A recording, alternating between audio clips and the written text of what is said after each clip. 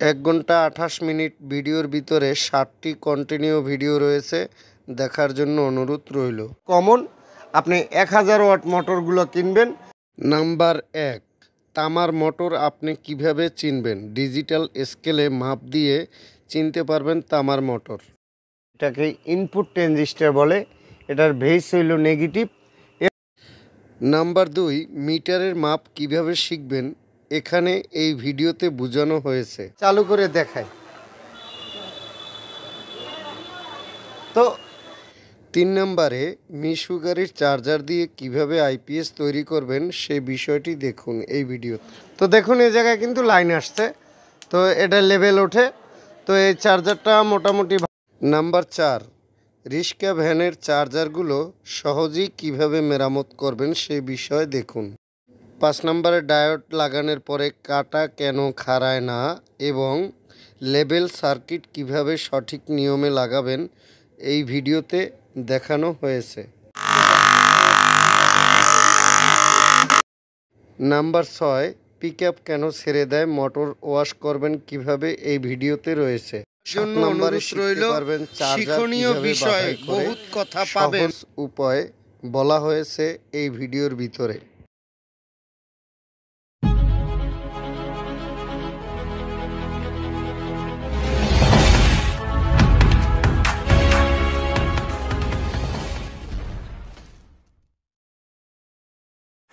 তো ডিসি তার যে আপনারা বানবেন, ডিসি তার বাঁধার আগে আপনাদের অবশ্যই কয়েকটা নির্দেশনা মানতে হবে, আর এই নির্দেশনাগুলো মানার পরেই আপনি একটি সঠিক চার্জার তৈরি করতে পারবেন। আমাদের এই চার্জারটা 48 ভোল্ট। তো 48 ভোল্ট মিশু গাড়ির চার্জার যদি বানতে হয়, আমি ডিসি এসি সাইডটা আপনাদের অন্য ভিডিওতে দেখাইছি, ওই লিঙ্কটা আমি এই ভিডিওতে দিয়ে দেব। আর যদি কেউ প্রাথমিকভাবেই শিক্ষাটা নিতে চান, তো সেই ক্ষেত্রে আমি এই ডিসি সাইড যে মোটরটা বানবো, এই ভিডিওর ডিসক্রিপশন লিঙ্কে আপনি ওই ভিডিওটা পেয়ে যাবেন এসি সাইড বান্দার। তো আসুন আমরা এই ভিডিওটা শুরু করি। আমি এনে একটা প্যাচ দিয়ে নিছি, একটা প্যাচ দেওয়াতে আমাদের এই মোটরটা বাঁধার একটা পরিকল্পনা নেওয়া হয়ে গেছে। তো এখন আমি এটা যে বানবো, বাঁধার ক্ষেত্রে আমার এই জায়গায় প্যাচ দিতে হবে 80টা। আমি আর একটা জিনিস আপনাদের শিখাবো এই ভিডিওর শেষে, ফিটনেস যদি আপনি না জানেন, তো এই ফিটনেস সম্বন্ধে যদি আইডিয়া না থাকে, তাহলে আপনি চার্জার বাঁধতে পারবেন না। কেন বাঁধতে পারবেন না সেই বিষয়টা আমি বর্ণনা করতেছি। আমাদের একটা কোর ছোট, একটা কোর বড়, এই কোর বড় ছোটোর ভিতরে পাত্তি বেশি আর কম থাকে। তো পাত্তি যদি বেশি থাকে, তো সেই ক্ষেত্রে কিন্তু তারটা মোটা দেওয়া যায় এবং তারটা কম খাওয়াইলেও চলে। পাত্তি যদি কম থাকে, তো সেক্ষেত্রে তারটা বেশি মোটা দেওয়া যায় না, তারটা বেশি খাওয়ান লাগে। তো এই বিষয়গুলো নিয়ে আমি আপনাদের একটা ভিডিও দেব, যে ভিডিওটা আপনাদের খুবই কাজে আসবে। আজকে আমরা এই ডিসি সাইড কেমনে বাধাই করে সেই বিষয়টা দেখাবো। তো আমার এক প্যাচ শুরু হয়ে গেল, আমি দ্বিতীয় প্যাচের জন্য তৈরি নিলাম। আমাদের এই যে তারটা মিলাবো, তারটা নিচের সংখ্যাটা একবারে এক তারের সাথে আর এক তার মিশে থাকবে, একবারে এক তারের সাথে আর এক তার মিশে থাকবে। আর দ্বিতীয় যে উপরের তারটা থাকবে, মোটামুটি আপনার তারের গ্যাপটা থাকবে, যেমন আমার এই তারটা আছে, এই তারের আর একটা তারের ফাঁক, মানে একটা তার যাতে ঢোকে ওই ফাঁকটা থাকবে, তাইলে আমাদের এই জায়গায় 80টা প্যাচ ধরবে। আর যদি আমরা বেশি একটা ফাঁক দিতে যাই, তাহলে কিন্তু 80 প্যাচ ধরবে না।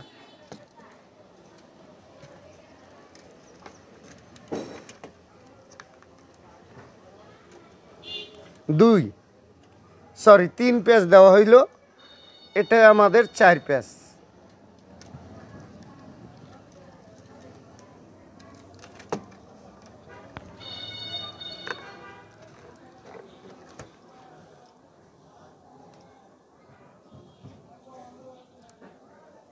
এই তোরা এনে বয় শিখা তুই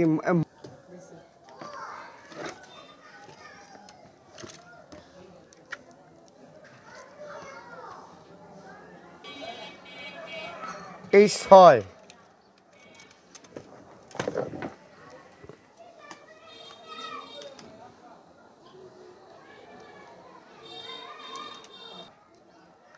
তো এর আগে আপনাদের বলছে যে 80টা প্যাচ লাগবে, 14 নাম্বার তার দিতে হবে।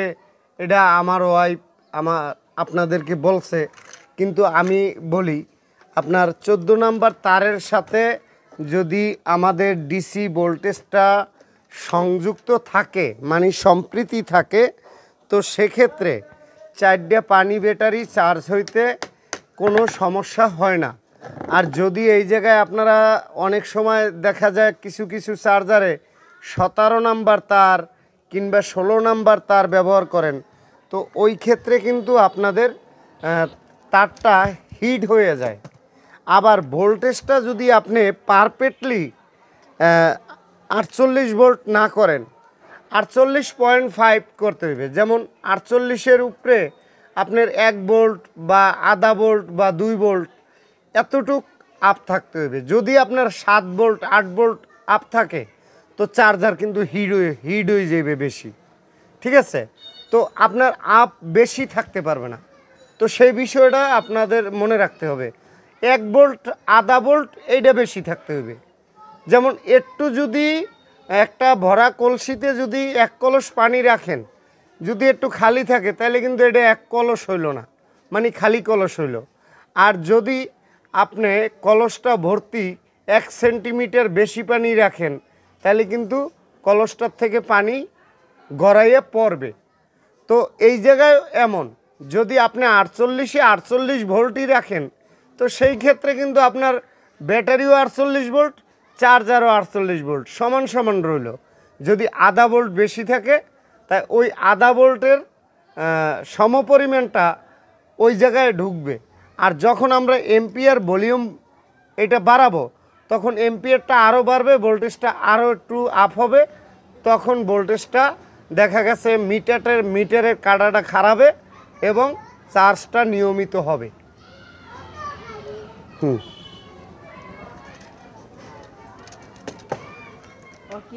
চালু করার না চালু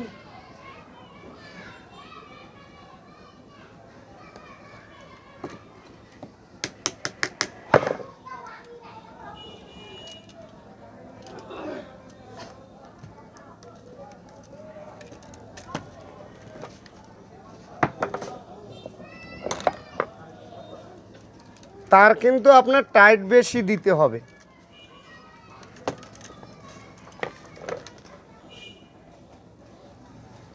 এর পরের ভিডিওটা আমরা এসিডিসি ইনশাল্লাহ পরিপূর্ণ করব। আরও একজন না, বেশ কয়েকজন ভাই কমেন্টস করছেন যে আইপিএসের ট্রান্সফরমারটা আমরা কিভাবে করা যায় সম্পূর্ণ এসি সাইড ডিসি সাইড, ওই বিষয়টাও আমরা নজরে নিছি, ওই ভিডিওটাও আপনাদের দিব।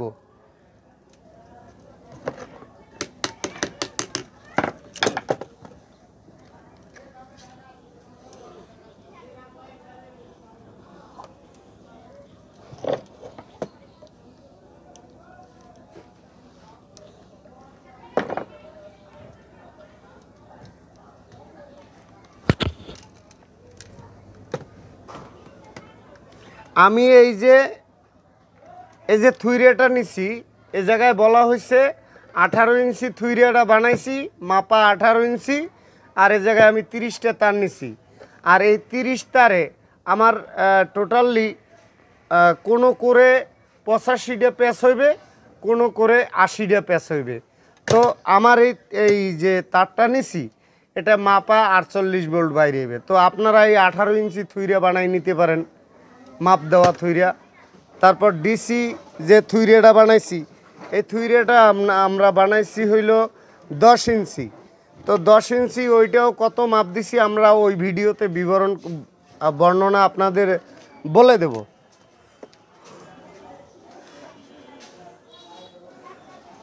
যদি কেউ কাজ শেখার আগ্রহী থাকেন, অবশ্য ভিডিও স্কিপ করবেন না, স্কিপ করলে কিছু বোঝা যায় না। দেখেন, আপনি যদি আজকে আমার এই পাশে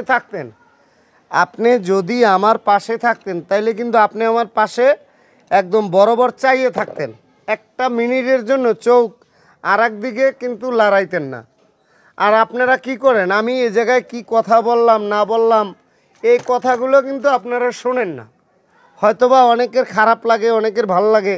আমি বলি কি ভাই, আমার এই ভিডিওগুলো যারা কাজ জানেন তাদের জন্য না, যারা কাজ জানেন তাদের জন্য না। যেই ব্যক্তি একবারই কাজ বোঝেন না তাদের জন্য কিন্তু আমার এই ভিডিওটা। ওকে,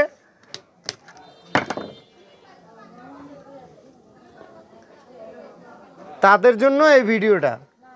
আর যারা কাজ জানেন তারা আমার এই ভিডিও দেখবেন না।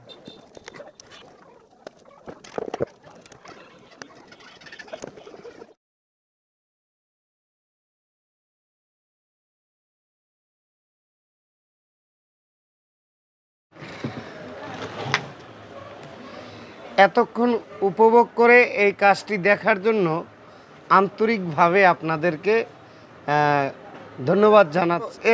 এসি 50-এ যে সিলেক্ট করে নিলাম, তো এই যে দেখেন এসি 50, তো এই জায়গায় আমি মাপ দিলাম। দেখেন একদম একুরেট 50 ভোল্ট আমার এই জায়গায় আসতেছে।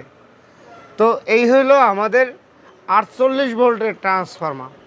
তো এইভাবে যদি আপনারা ট্রান্সফর্মার বাধাই করেন, তো আশা করি না আপনাদের আর কোনো প্রবলেম হবে। তো এ জায়গায় যদি আমরা 3-এ দেই, 3-এ দিলে কতটা দেখায় দেখেন, একবারে কাড়ায় কাড়ায় 50-এর উপরে উঠতে যায়। তো এইভাবেই আপনারা যদি এই নিয়মে এই ট্রান্সফর্মারগুলো বাধাই করেন, তাহলে ট্রান্সফর্মারটা অনেক দিন যাবত লাস্টিং করবে। 100% আপনাদের ব্যাটারিগুলোও ভালো থাকবে এবং চার্জারও টিকসই এবং মজবুত হবে। তো খোদা হাফেজ, ভালো থাকুন, সুস্থ থাকুন। আরও একটি ভিডিও নিয়ে আসবো, সে পর্যন্ত অপেক্ষায় থাকুন। আপনারা ইএসবি বাংলা চ্যানেলকে সাবস্ক্রাইব করে দৈনিক নিত্য নূতন ভিডিও দেখুন। ধন্যবাদ। আসসালামু আলাইকুম ভিউয়ার্স। একটা মিশু গাড়ির মোটরে যখন পানি ঢোকে তখন আপনাদের কি করণীয় আছে? এই মোটরটা কি আপনি শুকাবেন, না থিনার দিয়ে ধুবেন, না আপনি ওইভাবেই কিছুক্ষণ পর আবার ঝাড়াইয়া আবার ফিটিং করবেন, বা আইসি পাল্টাইয়া আপনি আবার চালাবেন? এই জায়গায় আমি আপনাদের যেই নিয়মটা শিখাবো, যদি এই নিয়মটাই আপনারা শিখেন, তাইলে আপনার এই মোটরটা পরবর্তীতে কোনো সমস্যা হবে না। নিয়ম মাফিক যদি কাজ করেন, তাইলে আপনার ওই নিয়মে কোনো দিন মোটর আর পড়বে না। দেখা গেছে আপনি এটা শুকালেন, শুকানোর পরও তারের ভিতরে কার্বন জমে রইল, কার্বন অর্থাৎ পানিটাই কার্বন। তো কোনো জায়গায় পানি রইল, তারে তারে অ্যাডজাস্ট হলো। যখন এই তারে তারে অ্যাডজাস্ট হয়, কারেন্টটা যখন পায়, তখন কিন্তু আস্তে আস্তে মোটরটা বেশি হিট হয়। আর তারে তারে শর্ট হইলে যে কোনো এক সাইড, যেই কয়েলটার ভিতরে কার্বন জমবে, এই কয়েলটাই কিন্তু আগে পুড়বে। তো আমরা কি করব, এই ধরনের থিনারের মেশিন পাওয়া যায়। এই থিনারের মেশিন দিয়ে আমরা এই মিশু গাড়ির মোটর বা যে গাড়ির মোটরই হোক, আমরা ওয়াশ করব। ওয়াশ করতে গেলে এই যে থিনারটা আছে, এই থিনারটা যদি আমরা এমনে ঢালিয়ে দিই, তখনও কিন্তু পরিষ্কার হয়। আর এইটা দিয়ে যদি দেই, তাহলে অনেক স্পিডে ওই ময়লাটা কাটতে ফেলায়। তো আমরা এখন আগে এই থিনারের মেশিন দিয়ে এই মোটরটা ওয়াশ করব। তো আমি শুরু করছি কিভাবে আপনি এই থিনারের মেশিন দিয়ে আপনি এটাকে ওয়াশ করবেন। এই থিনারের যে স্পিডটা, এই স্পিডটা সাধারণত যদি আপনি হাতে ধরেন, তাহলে আপনার হাতটা ফুটো হয়ে যাবে। তাই কতটা স্পিডে আপনার এইটার ভিতরে থিনারটা ঢুকে, তো সেই বিষয়টা বুঝতে হবে। এর একটা মেশিন যদি আপনি কিনে নেন, তাহলে আপনার এই মোটর ওয়াশ করতে খুবই সুবিধা হবে।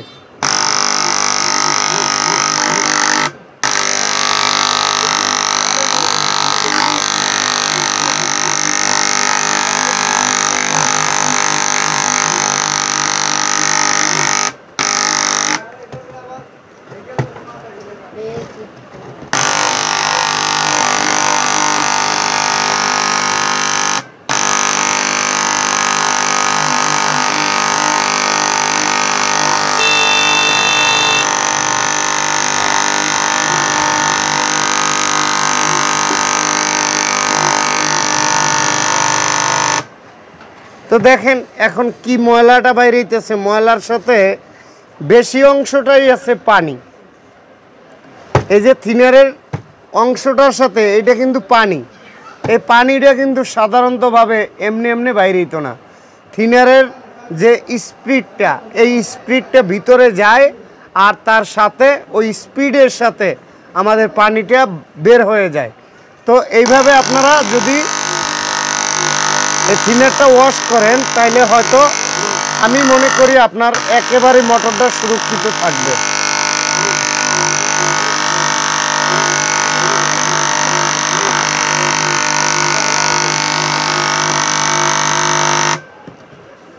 তো এই যে দেখেন তৈল আর পানি যখন মিলে না, থিনার আর পানি কিন্তু মিলবে না। তো এই হইল আমাদের পানিটা যে আলাদাভাবে বাইর হয়েছে, এই পানিটা রয়েছে এই, আর থিনারটা রয়েছে আর একভাবে।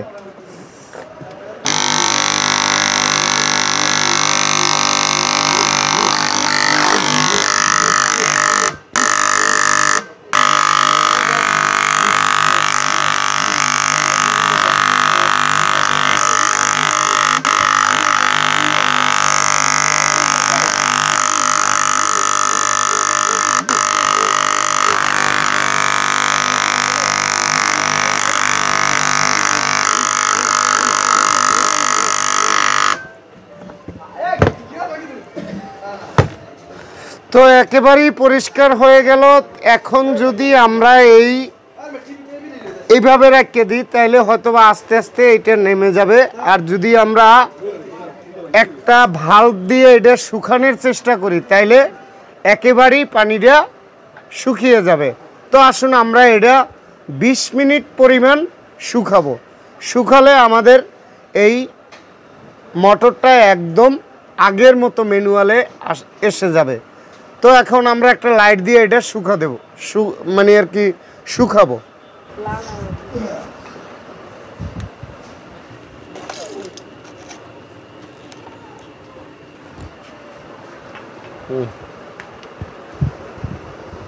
এভাবে 20 মিনিট আপনি এই হিটটা ধরে রাখবেন। হিটটা ধরার পরে 5 মিনিট পর বা 10 মিনিট পর আপনি মোটরটা সেটিং করবেন। আর আইসিটা অবশ্যই পাল্টাই নেবেন। তো আইসি কিভাবে পাল্টাবেন সেই নিয়মটা আমি অবশ্যই দেখাবো। পরিপূর্ণ ভিডিওটা দেখবেন এবং সাবস্ক্রাইব করে রাখবেন। আপনার মিশুগারি সহ যত কয়েল ওয়েন্ডিংয়ের কাজ আছে আমাদের এই চ্যানেলে আপনারা পাবেন, এবং এলইডি টিভি সহ অ্যাম্পলিফায়ারের ইলেকট্রনিক্স অল সাবজেক্টের কাজগুলো আমরা আমাদের চ্যানেলে ছেড়ে থাকি। তো ভালো থাকুন, সুস্থ থাকুন, পরিপূর্ণ ভিডিওটি দেখুন। তো আমাদের এখন 20 মিনিট হয়ে গেছে। 20 মিনিট হওয়ার পরে আমরা এই লাইটটা খুলে ফেললাম। তো এখন আমরা এই মোটরটা সেটিং করে নেব। সেটিং করার ভিতরে একটা জিনিস দেখতে হবে,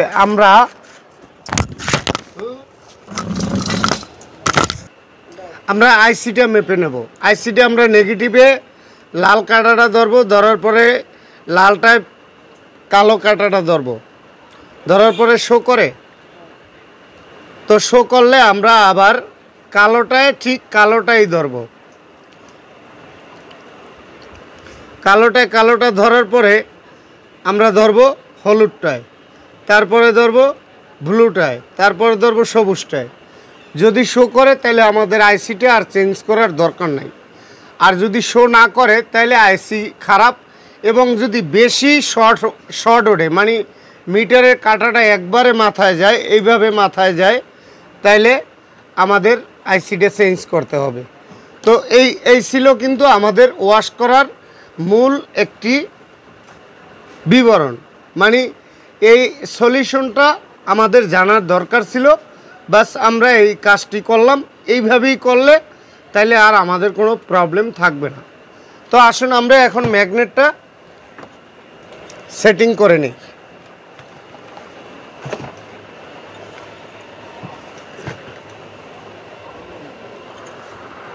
ম্যাগনেট সেটিং করার আগে দেখে নেবেন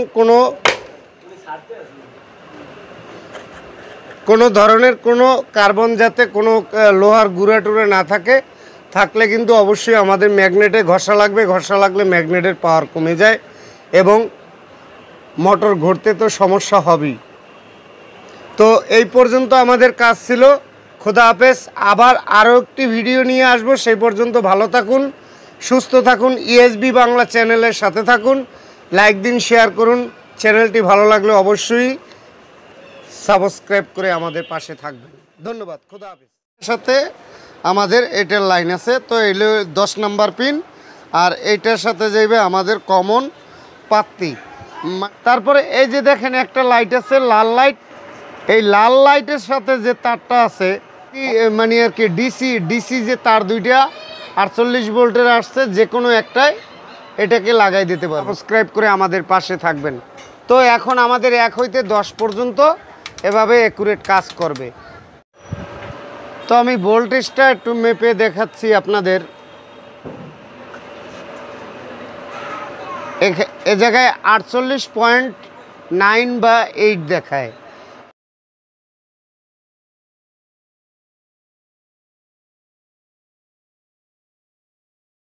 আসসালামু আলাইকুম প্রিয় দর্শক, ইএসবি বাংলার নতুন আরেকটি ভিডিওতে আপনাদেরকে অভিনন্দন এবং শুভেচ্ছা জানিয়ে আমি আজকের এই ভিডিওটি করতে যাচ্ছি অনেকের রিকোয়েস্টের ভিডিও। অনেকেই সিলেকশন সুইচ লাগাতে পারেন না বা মিলাতে পারেন না, আবার অনেকেই এটাকে ভলিউম বলেন। তো এই ভলিউমটা কিভাবে মিলাবেন, তো সেই বিষয়ে আপনাদেরকে পরিপূর্ণ ধারণা দেব। আগে আমি এই জায়গার লুপ সম্বন্ধে আপনাদেরকে আইডিয়া দেই। এই লুপটা আমরা প্রথম উঠাইছিলাম, তারপরে দ্বিতীয়, তারপর তৃতীয়, চতুর্থ, পঞ্চম, ষষ্ঠম, সপ্তম, অষ্টম, নবম, দশম, মানে 10টা লুপ উঠেছি আমি। যে কোনো চার্জারের লুপই 10টা উড়াই। 10টা উড়ানের মানি আছে, 10টা লুপ উঠাইলে আমাদের চার্জারটা গরম কম হবে এবং চার্জার লাস্টিং বেশি দিবে। সাধারণত একটি উদাহরণ দিই, বড় অটোর চার্জারগুলো কিন্তু 10 লুপে হয়, আর 10 লুপের চার্জারগুলো অনেকটা বেশি লাস্টিং করে। তো এ জায়গায় আমি আপনাদের আগে ভলিউমটা মিলাই নেব। তো কিভাবে মিলাই নেব, এইটা আপনি প্রথম উঠেছেন 300 পেজ দেওয়ার পরে আপনি এই লুপটা প্রথম উঠেছেন, তারপরে এইগুলো উঠেছেন। তো লাস্টের লুপ কোনটা? এইটা। এই লাস্টের লুপটা হলে সিঙ্গেল। এই সিঙ্গেল লুপটা আগে আপনি লাগাইতে হইবে। তো সিঙ্গেল লুপটা যদি লাগান, এই জায়গায় আমি স্পষ্টভাবে দেখাই। ভলিউমটা ধরবেন কিভাবে? ভলিউমটা ধরবেন ঠিক এইভাবে। এই যে গোল আকারের একটা পাত্তি আছে, এই পাত্তিটার সাথে এই যে পিন, একটা পিন জয়েন্ট আছে এই জায়গায়, একটা পিন জয়েন্ট আছে এই জায়গায়। আপনি ভালো করে দেন, গোল আকারের একটা পাত্তি। এই পাত্তির লাগে এতগুলো পিন, কোনোটার সংযোগ নাই। সংযোগ আছে কোনটার? এই যে একটা পিনের সংযোগ আছে এইটার সাথে। এর মানে এইটা দিয়ে আমাদের একটা কমন ঢুকবে, আর এইটা যখন ঘুরাবো ওইটা এই পিনটার সাথে একটা পাত্তি আছে, এই পাত্তিটা এক এক ঘাড়ে যেয়ে পড়বে, তখন আমাদের ওই ঘাড়ে লাইন মিশবে। একে দিলে একে আসবে, দুইয়ে দিলে দুইয়ে আসবে। তো আমাদের এই যে কমনটায়, এই কমনের মানে বিপরীত সাইড দিয়ে একটা পিন রাখিয়ে দেবেন। বিপরীত সাইড দিয়ে একটা পিন রাখিয়ে প্রথম এই যে সিঙ্গেল পিনটা আপনি ঢুকাবেন।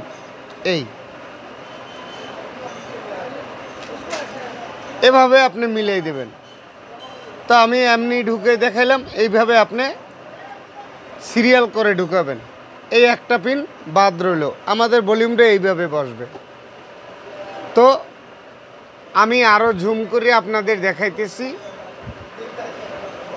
জিনিসটা বুঝতে হবে। এই জায়গায় আমাদের এই পিনটা দেখেন, এই যে ভিতরের এই যে এই পিনটা কিন্তু এই কমনের সাথে, ভিতরে একটা কমন পাতি আছে, এই পাতিটার সাথে এই পিনটার সংযোগ আছে।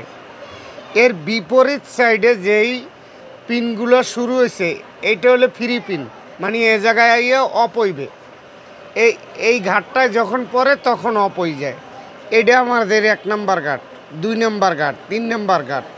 তো প্রথম যে ঘাটটা আছে এটা কিন্তু 1 নাম্বার না, এটা কিন্তু অফ হয়ে থাকে এই জায়গায়।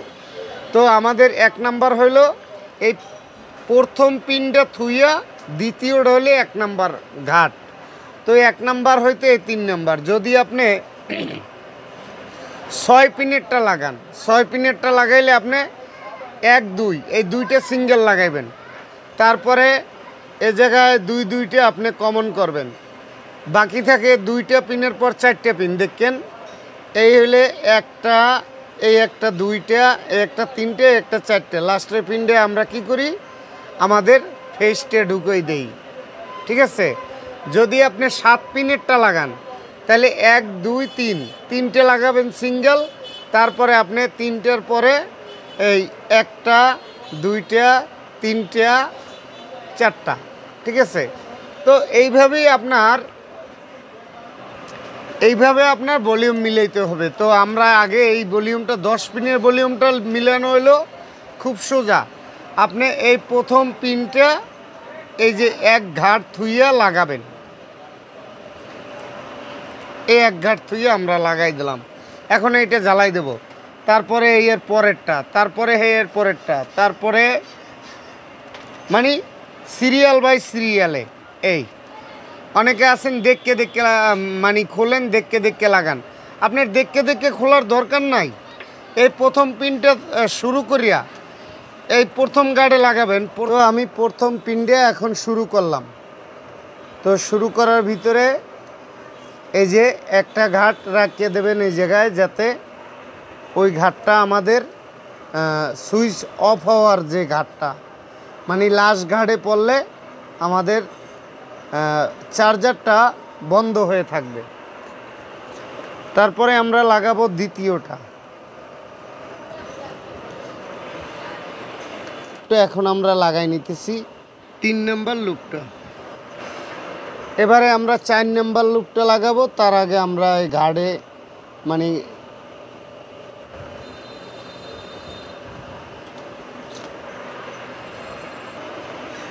তো এখন আমি 5 নাম্বারটা লাগাই নিতেছি।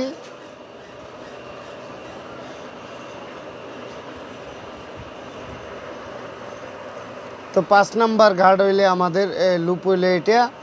তো 5 নাম্বারটা আমি একটু রাং লাগাই নি আগে।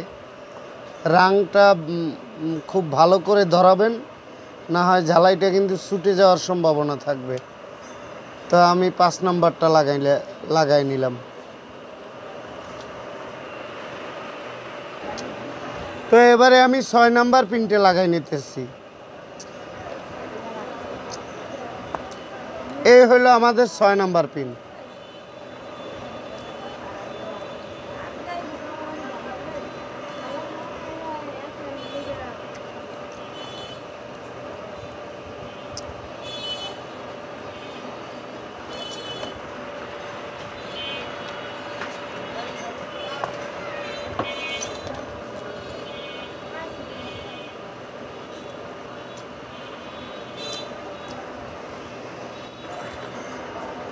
এবারে আমি 7 নাম্বার পিন ঝালাই করে নিচ্ছি। তারপরে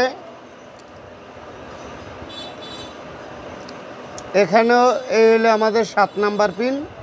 তো এই 7 নাম্বার পিনেও আমি রাং ধরাই নিলাম। ভালো করে রাংটা যাতে লাগে সেইভাবে কাজ করবেন, নতুবা আপনার ঝালাইটা ছুটে যেতে পারে।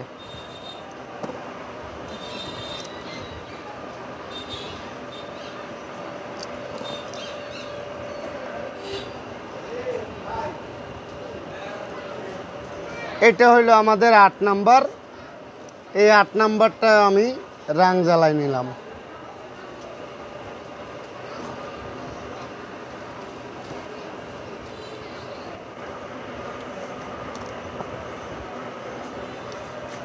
এখন আমি 9 নাম্বার যেটা, এই 9 নাম্বারের বাস এখন এই জায়গায় ঝালাই করে দিলাম।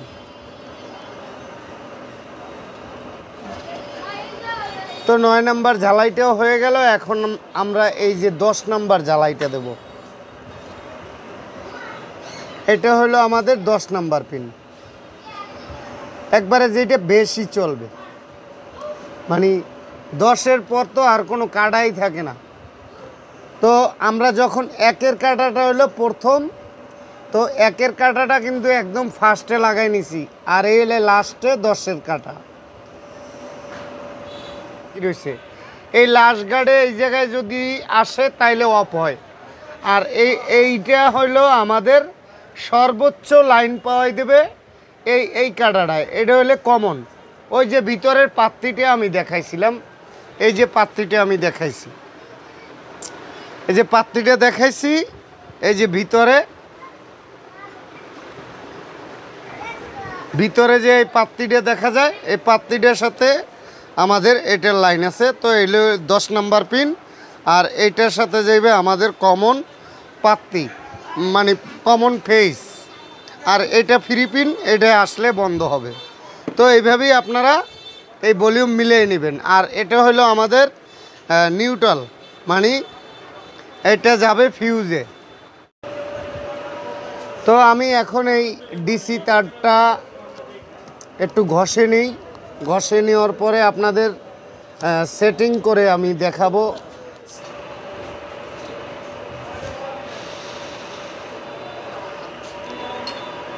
তো দেখালাম কি 10টা লুপ কিভাবে ভলিউমে লাগাবেন, এবং ভলিউমের সাথে যে লাইনটা একটা লাইন যাবে সেই তারটা হলো এই, আর এই একটা তার, এই দুইটা তার দিয়ে কিন্তু আমাদের এসি কর্ডের লাইন ঢুকবে।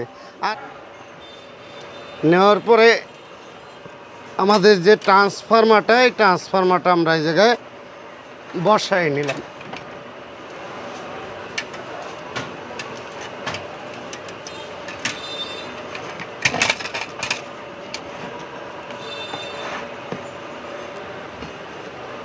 এ জায়গায় একটা রাবার অবশ্যই দিতে হবে। তারপরে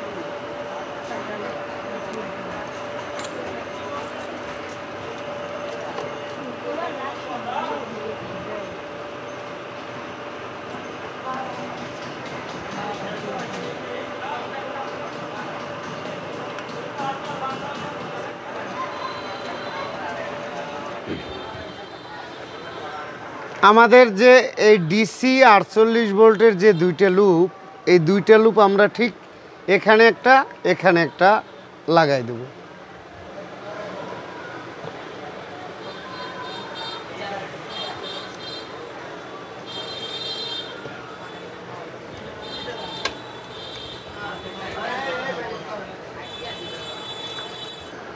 তো দ্বিতীয় লুপটাও আমি এই জায়গায় ঝালাই করে লাগাই দিতেছি। এই ঝালাই দুইটা অবশ্য সুন্দর করে বেশি রাং দিয়ে জ্বালাই দেবেন, যাতে কোনো লুজ কালেকশন না থাকে। আমি সাধারণত সাইড ওয়ার্ডের তাতাল দিয়ে এই মোটা জ্বালাইগুলো করে থাকি, আপনাদের অনেক সময় দেখাই। আপনারা অনেক সময় দেখা যায় 120 ওয়াট 200 ওয়াট তাতাল দিয়েও এই ঝালাইটা করতে পারেন না, রাং গলে না। তো সেই বিষয়ে যদি কোনো ধারণা নিতে হয় তো আমাদের চ্যানেলটি সাবস্ক্রাইব করুন। আর আমি ডিসক্রিপশন লিঙ্কে ওই ভিডিওটা দিয়ে দেব, কিভাবে আপনি সঠিক নিয়মে এই ঝালাইগুলো দিবেন। লেভেল মিটারটা আপনি কিভাবে লাগাবেন, অর্থাৎ ফুল চার্জ দেখার যে মিটারটা, এটা আপনি কিভাবে লাগাবেন। এখানে দেখুন একটা ক্যাপাসিটারের এই যে সাদা চিহ্নটা আছে, এটা কালো। আর বিপরীত সাইডটা হলে লাল। তো আমাদের যে এই কালো তারটা লাগানো, এ জায়গায় যে কোনো তারই লাগানো থাকতে পারে। তো ক্যাপাসিটরের যে প্রিন্টের সাথে যেই তারটা আসবে ওইটা নেগেটিভ। তো এইটা আমরা এই ডায়োডের এই যে নেগেটিভের সাথে লাগাই দেব। এটা আমরা নেগেটিভের সাথে লাগাই দিলাম, এই যে কালোটা। তারপরে এই যে দেখেন একটা লাইট আছে লাল লাইট, এই লাল লাইটের সাথে যে তারটা আছে অন্য কোথাও, প্রিন্টের সাথে না, শুধু এই লাইটের সাথে যে তারটা আছে এই তারটা আমরা এই যে এসি সাইডে লাগাই দেব। এই যে এসি মানে আর কি ডিসি যে তার দুইটা 48 ভোল্টের আসছে, যে কোনো একটাই এটাকে লাগাই দিতে পারবো, যে কোনো একটা। দ্বিতীয় যে তারটা থাকবে এইটা অবশ্যই পজিটিভ, এই পজিটিভটা আমরা এই পজিটিভ পিনে লাগাই দেব।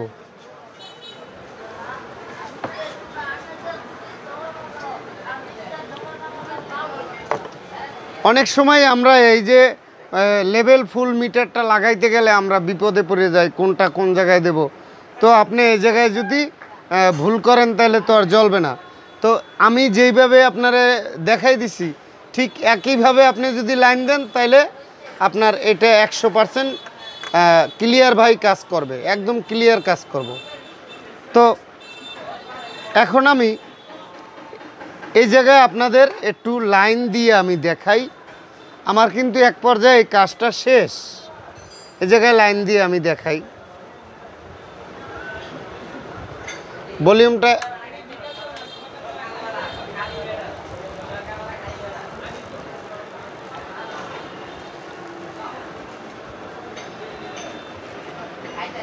এই যে দেখেন লাইন পেয়ে গেছে।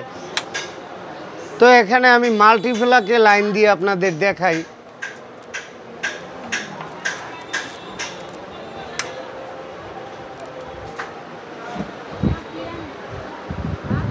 তো বুঝতেই পারতেছেন আমাদের এই যে লাইন কিন্তু কমপ্লিট। এইভাবে যদি আপনারা মুখস্থ কাজগুলো শিখতে চান, এইভাবে মুখস্থ কাজগুলো যদি শিখতে চান তাহলে অবশ্যই আমাদের চ্যানেলটি সাবস্ক্রাইব করে আমাদের পাশে থাকবেন। তো এখন আমাদের 1 হইতে 10 পর্যন্ত এভাবে অ্যাকুরেট কাজ করবে। তো আজকের কাজটা এই পর্যন্তই ছিল। ভালো থাকুন, সুস্থ থাকুন, ইএসবি বাংলা চ্যানেলের সাথে থাকুন এ টু জেড কাজগুলো শেখার জন্য। তো আজকের কাজ এই পর্যন্ত সমাপ্ত করে আমি বিদায় নিচ্ছি। জলিল মেকার, খোদা হাফেজ, আল্লাহ হাফেজ। তো আমি ভোল্টেজটা একটু মেপে দেখাচ্ছি আপনাদের। এ জায়গায় 48.9 বা 8 দেখায়। তো 1 ভোল্ট যদি বাড়তি না থাকে তাহলে কিন্তু আমাদের চার্জটা কমপ্লিট উঠবে না। তো ভালো থাকুন, সুস্থ থাকুন, ইএসবি বাংলা চ্যানেলকে সাবস্ক্রাইব করে আমাদের নিত্য নতুন ভিডিওগুলো দেখতে থাকুন, শিখতে থাকুন ইলেকট্রনিক্স অল সাবজেক্টের কাজগুলো। খোদা হাফেজ, ভালো থাকুন, আল্লাহ হাফেজ। আসসালামু আলাইকুম প্রিয় দর্শক, ইএসবি বাংলার নতুন আরেকটি ভিডিওতে আপনাদেরকে অভিনন্দন এবং শুভেচ্ছা। ভিউয়ার্স, আপনারা হয়তো অবশ্যই বুঝতে পারতেছেন আজকে আমাদের ভিডিওটা কিসের উপরে হতে যাচ্ছে। আমাদের আজকের ভিডিওটা হতে যাচ্ছে পাউডার ব্যাটারির যে চার্জারগুলো অথবা রিক্সা বা ভ্যানের চার্জারগুলো, এই চার্জারগুলো আপনি কীভাবে সহজে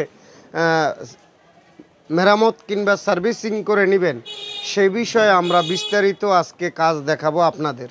তো সব চার্জারের কাজ তো একরকম হয় না, বিভিন্ন রকমের বিভিন্ন পর্যায়ে কাজ হয়। কোনোটায় পাওয়ার সেকশনে সমস্যা হয়, কোনোটায় আউটপুট সেকশনে সমস্যা, কোনোটায় এসিডিসি কোডে সমস্যা হয়ে থাকে বা ডায়োড সমস্যা হয়ে থাকে, ফিল্টারিং ক্যাপাসিটারের সমস্যা হয়ে থাকে। আমরা বিস্তারিত কাজ আপনাদের দেখাবো।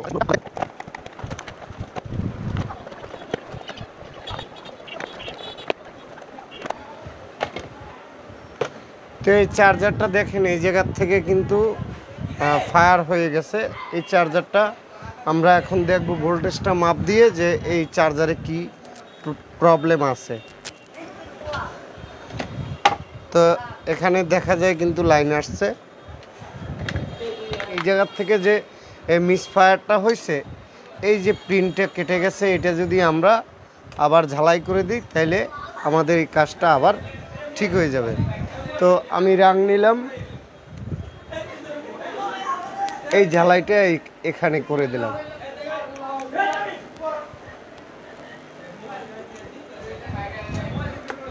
তো এখন আমরা এই তারের মাথা ধরবো, এই জায়গায় দেখেন এ কিন্তু ভোল্টেজ এসে পড়ছে। তো এইভাবে সামথিং কিছু কিছু সমস্যা থাকবে, আর এগুলো আপনারা নিজের থেকেই ঠিক করে নিতে পারবেন।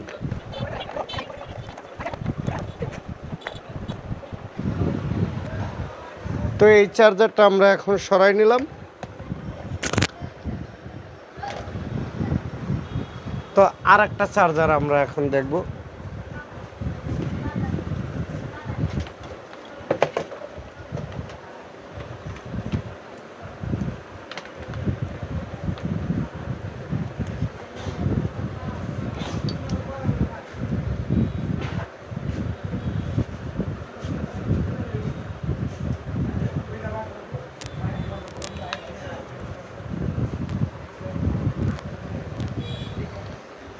এটা কিন্তু কোনো লাইন নাই। তো এটা কেন লাইন নেই সে বিষয়টা দেখতে হলে আমাদের এই চার্জারটা খুলে নিতে হবে। আগে আমরা চার্জারটা খুলে নিই।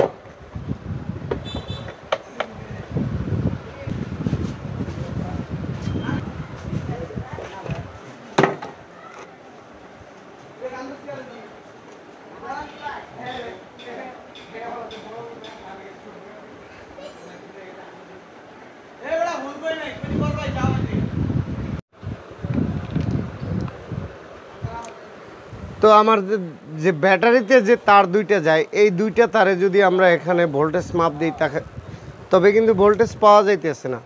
তো এই রেজিস্ট্যান্সের এপারে ভোল্টেজ পাওয়া যাইতেছে, আর এই জায়গায়ও পাওয়া যাইতেছে। তো দেখেন 56 ভোল্ট আছে, মানে চার্জিং তো আপ থাকতেই হবে, নাইলে চার্জ হবে না, যেহেতু চার্জার 48 ভোল্ট কিছু ভোল্ট আপ থাকে।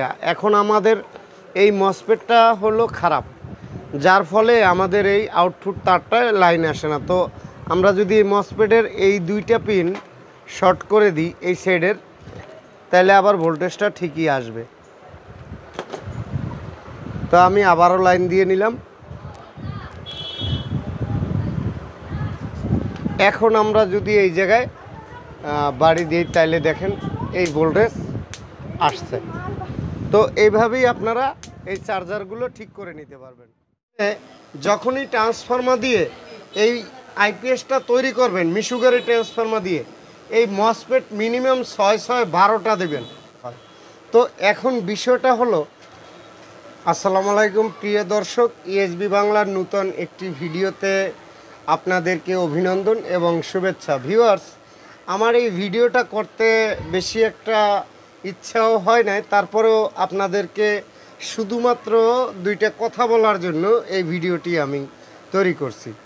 এই ভিডিওটা আমরা দীর্ঘ আরও দুইটা দিয়েছি, মিশুগারি ট্রান্সফর্মার দিয়ে কিভাবে আইপিএস তৈরি করতে হয়। তো এখন বিষয়টা হলো, আমাদের কিন্তু এখন কারেন্ট গেছে।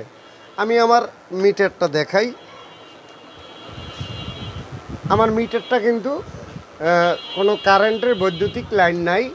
আর এখানে দেখুন আমাদের ফ্যান চলতেছে, প্লাস দুইটা টিউবলাইট জ্বলতেছে, এবং আমার সোল্ডারিং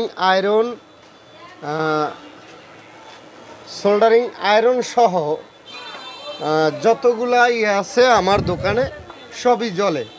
প্লাস এ জায়গায় একটা 100 ওয়াটের ভাল্ব আছে।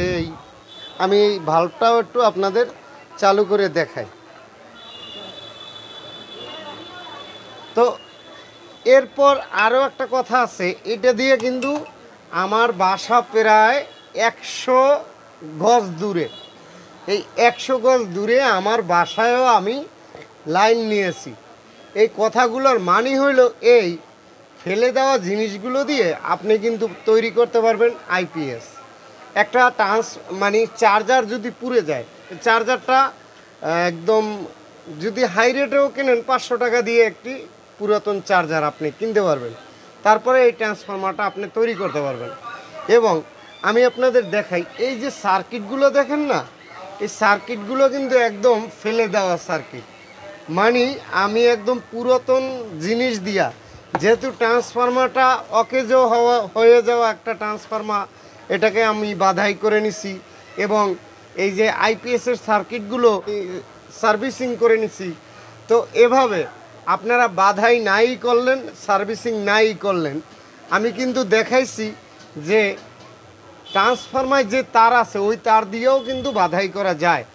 তবে আমি 1500 ওয়াটের তৈরি করলাম বিধায় এই তারটা কিন্তু আমি ডাবল করে 14 নাম্বার তার ডাবল গেজে বাধাই করছি, যার ফলে আমাদের ভোল্টেজটা অধিক পরিমাণ আসে। এটা দিয়ে আপনি কম্পিউটার চালাইতে পারবেন, এটা দিয়ে আপনি 8 থেকে 10টা লাইট এবং মিনিমাম 8টা ফ্যান চালাইতে পারবেন এই আইপিএসটা দিয়ে। তো বিষয়টা হলো আপনি কম খরচে পাইতেছেন। কম খরচে মানে আমাদের এই আইপিএসটা যদি সম্পূর্ণ কমপ্লিট তৈরি করি 3 থেকে 3,500 টাকা যায় আমাদের খরচ, এভাবে বিকট মাধ্যম নিয়ে আমরা তৈরি করলে। আর যদি আমরা ওই আগের মতো আইপিএস তৈরি করতে যাই, আইপিএসের খালি কোর, যে কোর আইপাতি আর ইপাতি, এটা যদি আমরা 7 থেকে 8 কেজি পাত্তি কিনি 200 টাকার উপরে এখন ওই পাত্তির কেজি। আর সেই অনুযায়ী যদি আমরা পাত্তির হিসাবটা করি তাহলে 1600 থেকে 1700 টাকা ট্রান্সফরমার কোরের দাম আসে। এবং ওইটা বাদাই করতে আরও 2000 টাকা যাবে এবং 4000 টাকা প্রায় 1500 ওয়াটের ট্রান্সফরমার দাম পড়ে যাবে। এই গেল এক সাবজেক্ট। দ্বিতীয়ত, আপনি যখনই ট্রান্সফরমার দিয়ে এই আইপিএসটা তৈরি করবেন মিশুগারি ট্রান্সফরমার দিয়ে, এই মসফেট মিনিমাম 6-12টা দেবেন। এই গেল এক। দ্বিতীয়ত, আপনার এই যে কানেকশনগুলো আমরা টানছি ওয়ারিংগুলো, এই ওয়ারিংগুলো আপনারা খুব ভালো তার দিয়ে টানবেন, যাতে 1500 ওয়াটের ক্ষমতা ওই তার দিয়ে ওই এম্পিয়ারটা পায়। এ জায়গায় আমি যে ডিসি কেবলটা দিছি, এই ডিসি কেবলটা আমাদের প্রায় 45 এম্পিয়ারের বা 40 এম্পিয়ারের, এটা আমাদের যথেষ্ট। তো এইভাবে আপনারা এই মিশুগারির ট্রান্সফরমার দিয়ে আইপিএস তৈরি করতে পারবেন খুব সহজেই। আমি পর্যাপ্ত কমেন্ট যদি আপনাদের পাই তো সেক্ষেত্রে আমি কথা দিলাম আবারও A to Z কাজটা আপনাদের একবার দেখাইছি, আরও একবার দেখাবো। আগে দেখাইছি অ্যালুমিনিয়াম দিয়ে, এবার দেখাবো আপনাদের তামার কয়েল বাঁধিয়ে কিভাবে বাঁধতে হয় মিশুগারি ট্রান্সফরমার দিয়ে আইপিএসের ট্রান্সফরমার। তো এ পর্যন্ত ভালো থাকুন, সুস্থ থাকুন, ইএসবি বাংলা চ্যানেলের সাথে থাকুন। চ্যানেলটি ভালো লাগলে সাবস্ক্রাইব করতে পারেন। ধন্যবাদ, খোদা হাফেজ। ধারাবাহিকভাবে এভাবে পার্সের মাপ শিখতে পারবেন প্রতি সপ্তাহে একটি ভিডিও। আসসালামু আলাইকুম প্রিয় দর্শক, ইএসবি বাংলার নতুন আরেকটি ভিডিওতে আপনাদেরকে অভিনন্দন এবং শুভেচ্ছা জানিয়ে আমি জলিল মেকার আপনাদেরকে আজকে যেই ভিডিওটি উপহার দেব, ভিউয়ার্স আপনারা অনেকেই কমেন্টস করেন যে দাদা আমাদের মিটার সম্পর্কে কিছু আইডিয়া দেন। তো এই আইডিয়া দেওয়ার সাথে শুধু মিটারের আইডিয়া দিতে 2-5 মিনিট সময় লাগে। তো আমি চাচ্ছি যে মিটারের সাথে যেই জিনিসগুলোর সম্পর্ক এবং সম্প্রীতি আছে সেই জিনিসগুলো প্র্যাকটিক্যালি আপনাদেরকে দেখানোর চেষ্টা করব। যেমন মিটার দিয়ে আমরা কি ট্রাই করি, ট্রানজিস্টার পুড়ে গেছে না ঠিক আছে, আউটপুট ট্রানজিস্টার পুড়ে গেছে না ঠিক আছে, রেজিস্ট্যান্স পড়লো কি খারাপ হইল, এবং একটা ভলিউম কি খারাপ হইল না ভালো হইল, একটা ব্যাটারি ভোল্টেজ কতটুকু থাকলে তা ঠিক থাকে বা কতটুকু থাকলে ঠিক থাকে না। তো সেই বিষয়গুলো আমি অল্প কিছু আপনাদের দেখানোর আইডিয়া দেব। তো একটা সুইচ নষ্ট হলে কিভাবে আমরা ট্রাই করব সেই বিষয়গুলো থাকবে। একটা তার ভালো আছে কি খারাপ আছে, তারের মাথায় লাইন যাবে কি না যাবে, তো সেই বিষয়গুলো আপনাদের জানাবো। আমাদের সামনে দুইটা মিটার দেখতেছেন, একটা হইলো অ্যানালগ আর একটা হইলো ডিজিটাল। তো ডিজিটাল মিটার দিয়ে আমি আপনাদের কিছু আইডিয়া দেব এবং সাথে অ্যানালগ মিটার দিয়ে আপনাদের কিছু আইডিয়া দেব। তো আমি আমার অভিজ্ঞতা দিয়ে আপনাদের আজকে বুঝাইতে চাই সহজ বাংলা শিক্ষা। সহজ বাংলা শিক্ষা বলতে আমরা যারা কাজ করি science and technology, electronics, engineer কেউ পাশ করি নেই। তো আমরা কি সবচেয়ে ভালো বুঝি প্র্যাকটিক্যাল সাবজেক্ট যেটা, এটা হইল হাতে ধরে শিখানো। তো আমি আজকে আপনাদের শেখানোর চেষ্টা করব হাতে ধরে, যেভাবে কাছাকাছি বসে একজন আরেকজনকে সঠিক পরামর্শ দেয়। তো সেই পরামর্শগুলো আপনাদের দেওয়ার চেষ্টা করব। আর সায়েন্স অ্যান্ড টেকনোলজি যদি পড়তে যান তাহলে ইঞ্জিনিয়ারিং, ইলেকট্রনিক্স পড়তে হবে এবং টেকনিক্যাল সাবজেক্ট নিয়ে বা ডিপ্লোমা সাবজেক্ট নিয়ে। তো আমরা হাজারকে একজন ডিপ্লোমা না কিংবা টেকনিক্যাল সায়েন্স নিয়ে পড়ি নেই। তো সেক্ষেত্রে আমি আমার এই 30 বছরের অভিজ্ঞতায় আমি মিটার নিয়ে যতটুকু বুঝি আমি চেষ্টা করব আপনাদেরকে ততটুকু বোঝানোর। তো দেখতে থাকুন পুরো ভিডিওটি, হয়তো বড় হয়ে যেতে পারে, কেননা লং টাইম আলাপ আলোচনা করা এক জিনিস, যার যতটুক মনে ধরে, যার যতটুক শিখার দরকার সে ততটুকুই দেখেন।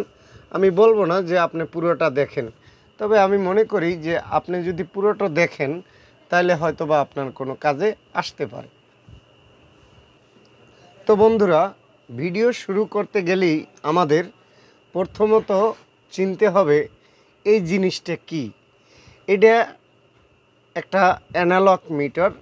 আর অ্যানালগ মিটার সম্বন্ধে আমরা শুধুমাত্র আইডিয়া পাই এই যে আমাদের কাঁটা আছে এই কাঁটার উপরে, আর এই জায়গায় যে আমাদের লেখাগুলো আছে এই লেখার পরিমাণ মতো যদি যায় তো সেক্ষেত্রে আমরা বুঝে নেই যে এইটা এতটুকু আছে ভোল্টের ক্ষেত্রে কিংবা অমসের ক্ষেত্রে কিংবা এসি ভোল্টের ক্ষেত্রে। তো কাটার সামঞ্জস্য বুঝে আমরা এটাকে আইডিয়া করে নেই যে এত ভোল্ট আছে। তো সেই ক্ষেত্রে আমি আপনাদের আগে পরিচয় করিয়ে দেব। আমাদের এই যে দেখতেছেন এক্স অন, তারপরে আছে X10, তারপর আছে X100, তারপরে আছে X1K, আবার আছে X10K। অর্থাৎ আমাদের ওহমসের যে রেজিস্ট্যান্সগুলো X1, X10, X100, এই তিনটা জায়গায় আমরা ওহমসের রেজিস্ট্যান্সগুলো মাপ দিয়ে নিতে পারবো। অতঃপর আমরা কে কিংবা মেঘা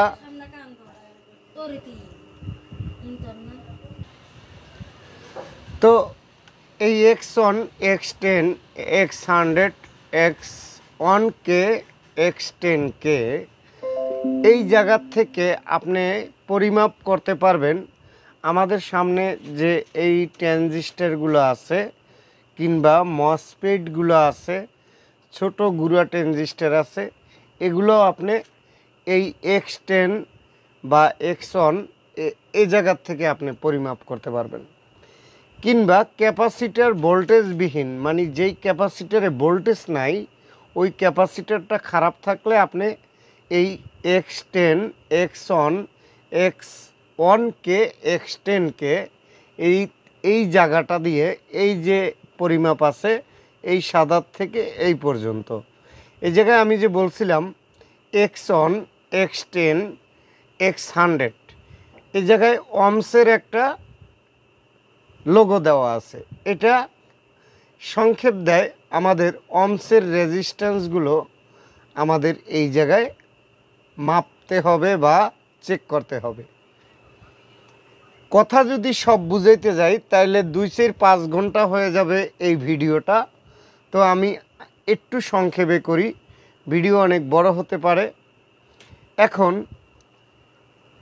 এটাকে বুঝাইলাম এইভাবে। আমি আপনাদের প্র্যাকটিক্যালি ট্রানজিস্টার, মসফেট, ভলিউম এটাও কিন্তু রেজিস্ট্যান্স, ভলিউমটাও কিন্তু রেজিস্ট্যান্স। এই অন অফ সুইচটা একটা তার যে মাপি এইভাবে, যেমন তারটা ডিসকানেক্ট করলে অফ হইবে, এই সুইচটাও অফ করলে ডিসকানেক্ট হইবে, অন করলে একাত্র হবে। এবং ক্যাপাসিটার, বুস্টার এগুলো যদি শর্ট থাকে তাহলে ডাইরেক্ট শো করবে। তো আমি সবই প্র্যাকটিক্যালি দেখাইতেছি। আগে আপনাদের যদি মিটার শিখতে হয়, মিটারের মান শিখতে হয়, বা মিটার চালানো, ড্রাইভ শিখতে হয়, যেমন গাড়ি চালাইলে একটা ড্রাইভ শিখতে হয় না, মিটার চালাইতে হলে আগে আপনার এগুলো বুঝতে হবে। তো আমি আগেই বুঝাইলাম আপনার অমস কিংবা কে নিয়ে এই জায়গার থেকে এই পর্যন্ত X1, X10, X100, X1কে, X10কে এই পর্যন্ত বুঝালাম। তার উপরে দেখেন এই জায়গায় একটা রেজিস্ট্যান্স দেওয়া আছে, সাইলেন্স আছে। এই সাইলেন্সে যদি আমরা এই কাটা রাখি তাইলে এই জায়গায় একটা ডাক দেবে, মানে একটা সাইলেন্ট দিবে। অবশ্যই শুনতে পারতেছেন এই সাইলেন্টটা। এখন আমরা যদি এই জায়গায় বড় ধরনের একটা তার মাপি, এই মাথা এর থেকে এই মাথা, ঠিক আছে, তাহলে এই জায়গায় এই তারের মাথা যদি এইভাবে ধরি তাহলে এই জায়গায় সাইলেন্ট দেবে। এভাবেও আপনি একটা কিছু মেপে নিতে পারবেন। আচ্ছা, একটা রেজিস্ট্যান্স যদি এ জায়গায় ধরি তাইলে রেজিস্ট্যান্সটা যদি ভালো থাকে এ জায়গায় সাইলেন্ট দেবে। এর ক্ষেত্রে আপনি আইডিয়া করে নিতে পারবেন যে এইটা ভালো আছে কি খারাপ আছে। এবং আপনি আমাকে প্রশ্ন করতে পারেন যে দাদা, সাইলেন্টটা দিয়েই তো আমরা তাইলে সব বুঝতে পারি, তাইলে X10কে, X1কে বা X100, X10, X1 এগুলোর দরকার কি? এডিরও দরকার আছে ভাইয়া। তো সেক্ষেত্রে আমি বলবো এডির কেন দরকার আছে, কিসের জন্য দরকার আছে, সেই বিষয়টা আপনাদের একটু বলে নেই। যেমন X10কে, মানে X10-এ আমি দিলাম অমসের মাপে, আমি এই জায়গার থেকে একটা এই যে ট্রানজিস্টারটা, ইনপুট ট্রানজিস্টার, টিভির যে ইনপুট ট্রানজিস্টার থাকে পাওয়ারে, এই ট্রানজিস্টারটা আপনাদের একটু মাপ দিয়ে দেখাই। আমাদের এটা হলো ভেইজে আমরা সবসময় কালোটা ধরব, তাই রে কালোটা অথবা লালটা। পিএন, আনপিএন এগুলা ট্রানজিস্টারের উল্টা ভাব আছে। এই ভেজটা অনেক সময় পজিটিভ হতে পারে, এই ভেজটা অনেক সময় নেগেটিভ হতে পারে। যদি ভেজ নেগেটিভ হয় তো সেক্ষেত্রে ভেজটা নেগেটিভে ধরলে আমাদের বাকি দুইটা পিনে ধরলে শো করবে। দেখেন এই জায়গায় কিন্তু শো করছে। এখন আমি এই মধ্যের পিনটা ধরি, এ জায়গায় কিন্তু শো করছে।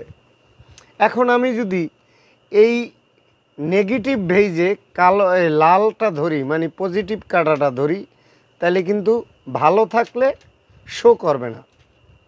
এই ট্রানজিস্টারটা যদি ভালো থাকে তো সেই ক্ষেত্রে শো করবে না। আর যদি ভালো থাকে তাহলে ভেজ যেহেতু ইনপুট ট্রানজিস্টারের নেগেটিভ, তো সেক্ষেত্রে আমি এই ভেজে কালোটা ধরলাম।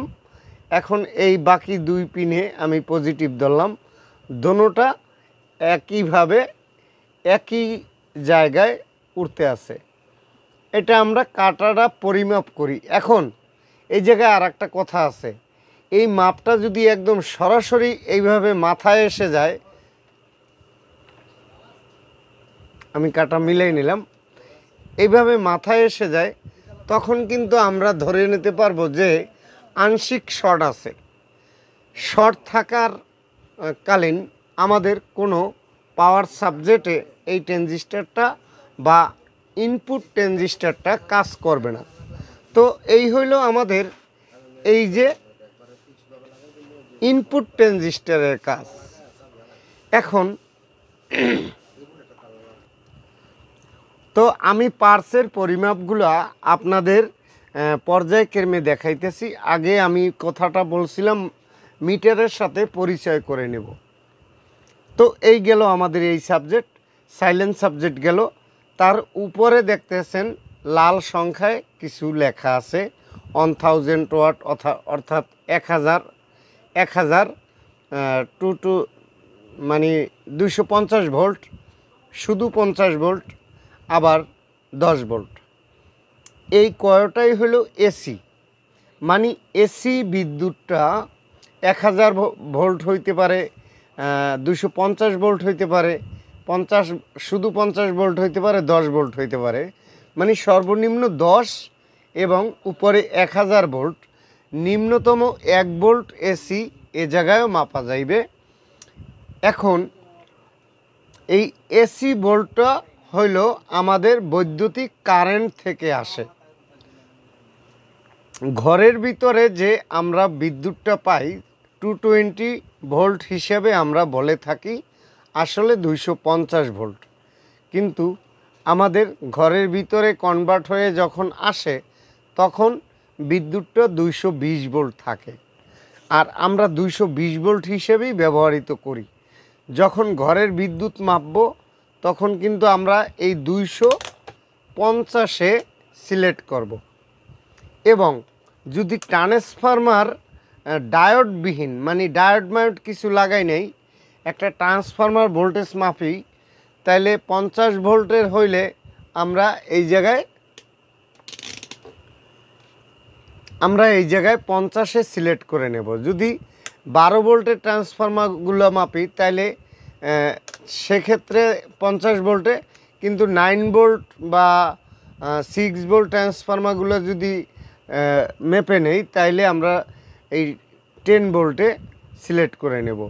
যদি 440 ভোল্ট হয় সেক্ষেত্রে আমাদের এই যে 1000 কিংবা 1000 এই জায়গায় সিলেক্ট করে নিতে হবে। এখন আসি, এই সেম সাবজেক্টটাই রয়েছে এই সাইডে, কিন্তু এইটা এসি, এটা হলো DC. DC 1000 volt, DC 250 volt, DC 50 volt, DC শুধু 10 ভোল্ট। এখন এই জায়গায় যদি আমরা 1000 ভোল্ট 500 ভোল্ট মাপি তাইলে এই 1000 ভোল্টে দিতে হবে।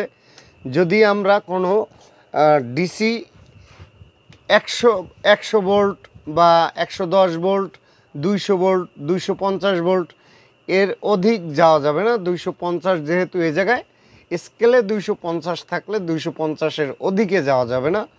তো সেক্ষেত্রে 250 সর্বোচ্চ আর সর্বনিম্ন 10 পর্যন্ত এ জায়গায় আমরা এইখানে মেপে নেব ডিসি ভোল্ট যেটা। তারপরে দেখেন এ জায়গায় আছে 2.5, শুধু 0.5, 0.25, এগুলা হইল ইএফডি। ইএফডি যদি আমরা কোনো সময় মাপি তাহলে এই সেক্টরটা থেকে, এই যে এই সেক্টর থেকে এই পর্যন্ত আসতে হবে।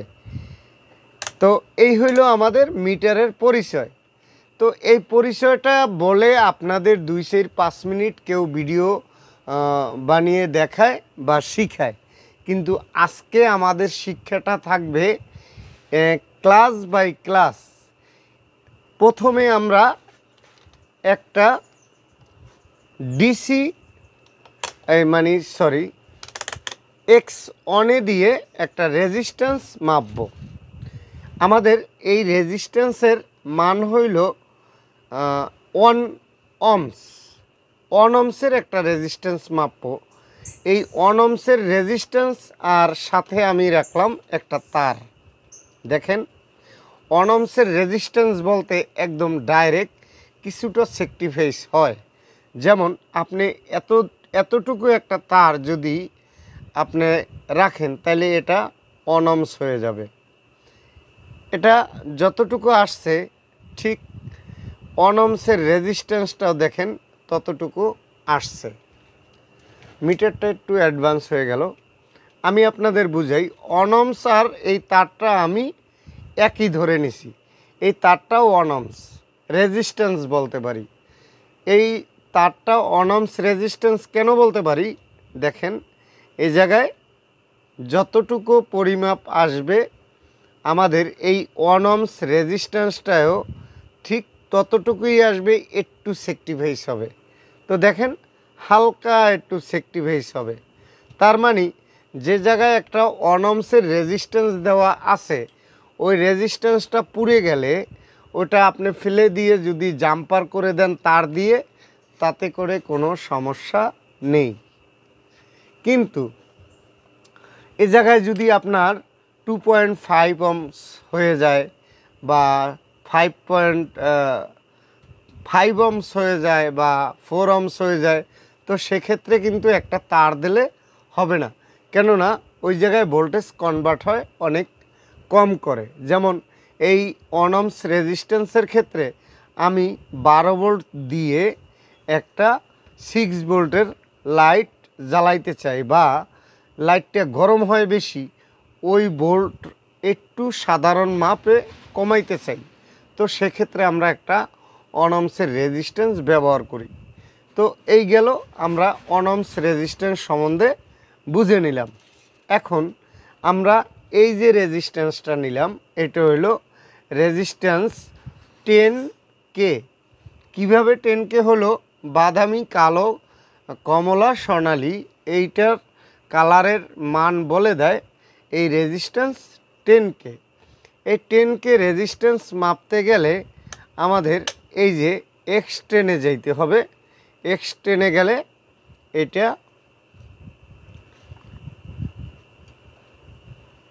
একদম মাথা বরাবর আসছে। যদি এক্স অনে দেই তাহলে কিন্তু একটু বিপরীত থাকবে। দেখেন, এই জায়গায় কিন্তু 0.5% উঠছে। তার মানে যদি আমরা এই অমসের জায়গায় দিয়ে, অমসের মানে এক্স অন, এটা অমসের সংক্ষেপ দেয়, এই জায়গায় দিয়ে একদম পুরোপুরি ডাউট খেয়ে যাবে। দেখেন, এখানে কিন্তু এই জায়গায় কিন্তু কাটা লড়েই না। তাইলে আমরা কি কে রেজিস্ট্যান্স অমসে মাপতে পারবো? আমরা কে রেজিস্ট্যান্সটা অমসে মাপতে পারবো না। আমাদের যাইতে হবে এই যে এক্স অনকে, এই যে 10K মাপতে গেলে এক্স অনকে এই জায়গায় যাইতে হবে। ঠিক আছে? তাইলে আমরা বুঝতে পারবো যে এই রেজিস্ট্যান্সটা ঠিক আছে। এখন পুরোপুরি মাথায় আসার জন্য 1K রেজিস্ট্যান্স যদি আমরা মাপি, 1K এই জায়গায় অবশ্যই 1K রেজিস্ট্যান্স আমি রেখেছি। এই যে দেখেন 1K, বাদামি, কালো, লাল, স্বর্ণালী, এটা হইল 1K। এই 1K রেজিস্ট্যান্স আমরা মাপব। কোন জায়গায় দিলাম? এক্স 1K এই জায়গায় দিলাম। তো আমাদের 1K রেজিস্ট্যান্সটা একটু বেশি ভোল্টেজ ছাড়বে 10K চাইয়া। 10K দিলে আমরা একটা 1.5 ভোল্টের লাইট জ্বালাইতে পারবো।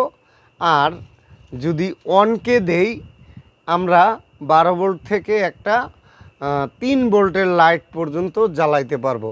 10K এবং 1Kর ভিতরে এই একটা ব্যবধান, মানে 10K ডাবল ভোল্টেজ বাইরেবে 1K দিয়ে।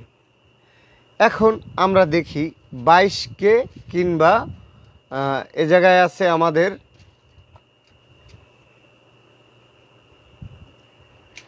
10 ohms। এখন 10 ohmsটা যদি আমরা কেতে দিয়ে একটু মাপ দেই, এ জায়গায় 10 কেতে দিয়ে মাপ দিলাম, একদম মাথায় আসছে। এখন যদি আমরা অমসের রেজিস্ট্যান্স অমসে দিয়েই মাপ দেই, অমসের রেজিস্ট্যান্স আমরা অমসে দিয়েই মাপ দেব, তো সেক্ষেত্রে দেখেন এটা কিন্তু মাথায় যায় না। তার মানে আমাদের এই অমসের জায়গায় দিয়ে অমসের রেজিস্ট্যান্স মাপতে হবে। এটা আমাদের ভালো সূক্ষ্মভাবে বোঝানোর ক্ষমতা রাখে।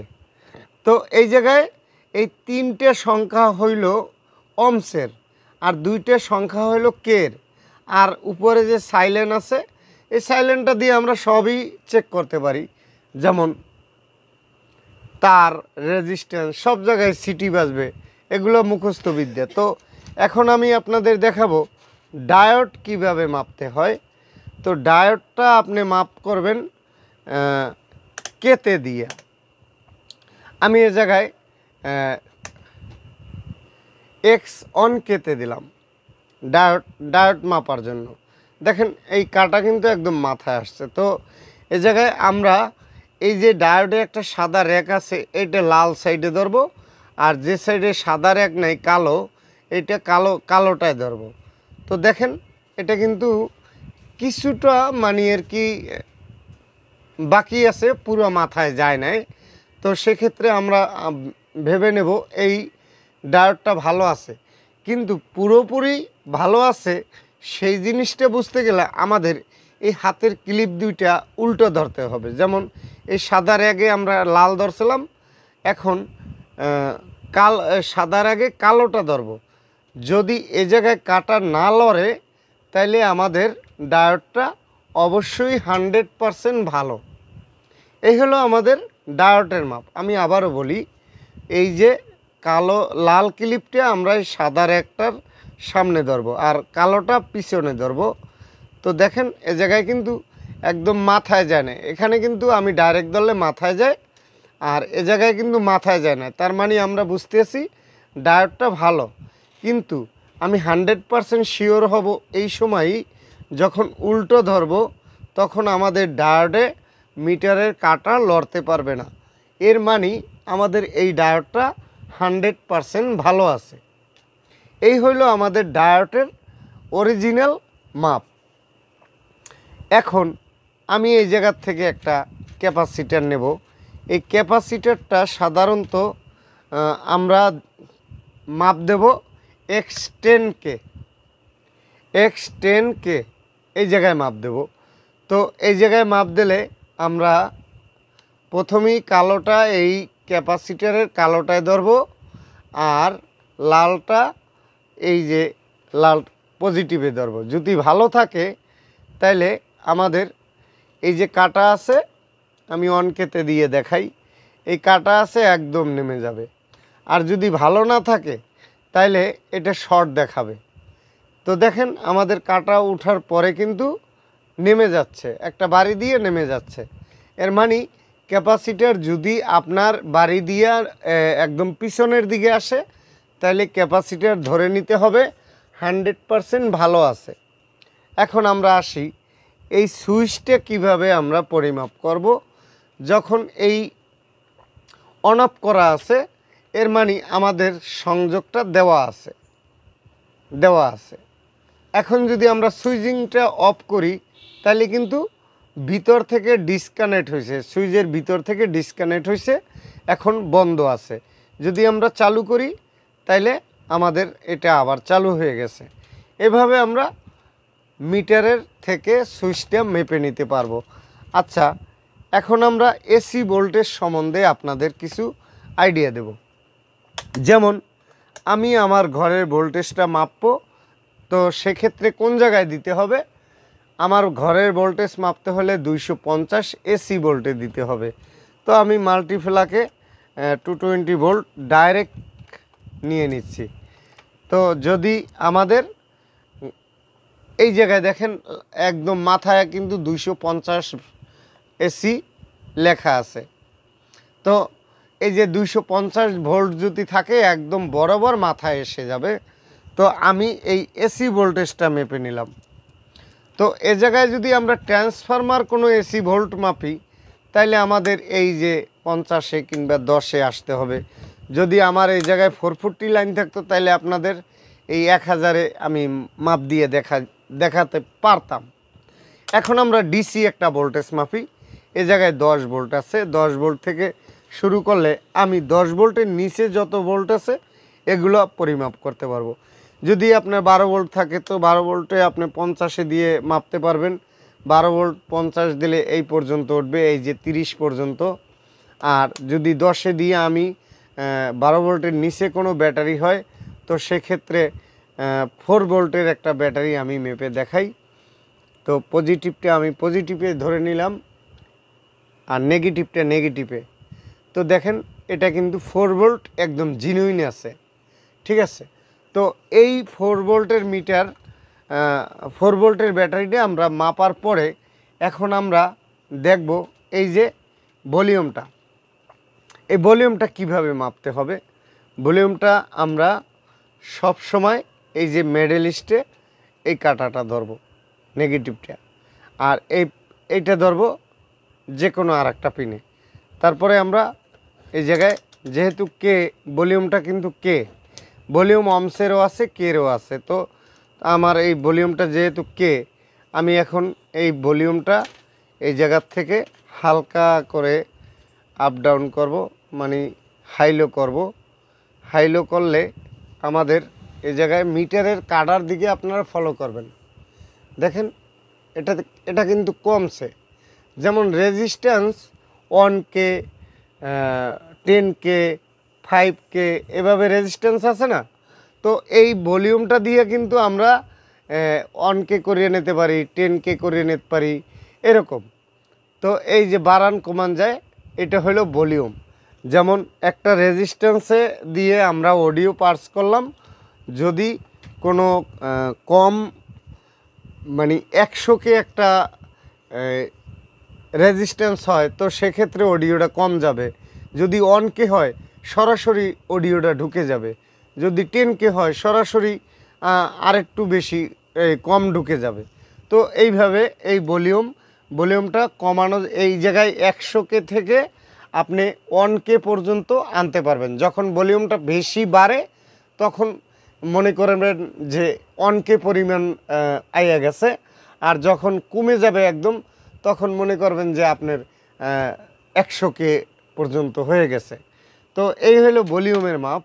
এবং ট্রানজিস্টরের যে কত মাপ আছে তো সেই বিষয় নিয়ে আমি তো আপনাদের ট্রানজিস্টরের একটা মাপ দেখাইছি, তো আরও একটা ট্রানজিস্টরের মাপ দেখাই। গুঁড়া ট্রানজিস্টরের ক্ষেত্রে আমাদের এই ট্রানজিস্টরের নাম্বারটা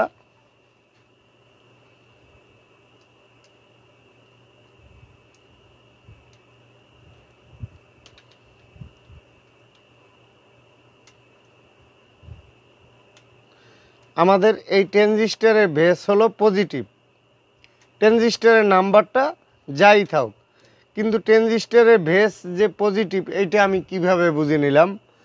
যদি এই লাল কাটা ধরার পরে এই দুই পিনে শো করে তাহলে বেস এটা পজিটিভ, এবং যদি লাল কাটা বাকি দুইটা ধরা লাগে আর ভেসটা কালোটাই রাখা লাগে তাহলে ভেসটা হবে নেগেটিভ। তো ট্রানজিস্টরের দুইটা সাইড, একটা হলে ভেস নেগেটিভ একটা ভেস পজিটিভ। তো ভেস পজিটিভ হলে লাল কাঁটাটা ধরবেন, ওইটা আর উঠবে না, কালো কাঁটাটা আপনি দুই সাইডে নিয়ে যাবেন। তো এই হলো ট্রানজিস্টরের মাপ।